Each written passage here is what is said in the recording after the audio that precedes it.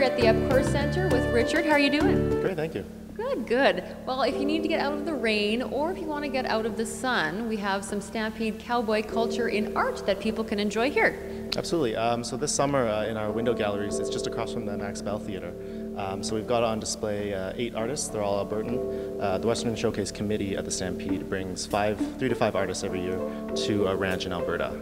And it's just their way of how they interpret the province that we live in and how they see it through their art, their medium, whether it's acrylic painting or sculpture or fabrics and that sort of thing.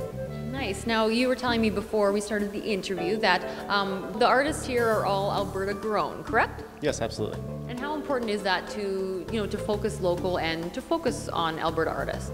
Yeah, it's great. It's one of the mandates of the Epcor Center is that we want to feature artists, both visual artists, sound artists, everything, just to give an idea of, aside from outside of the greater world, what Calgarians can offer, what Albertans can offer, because we have our own viewpoint, we have our own experiences, we have our own culture.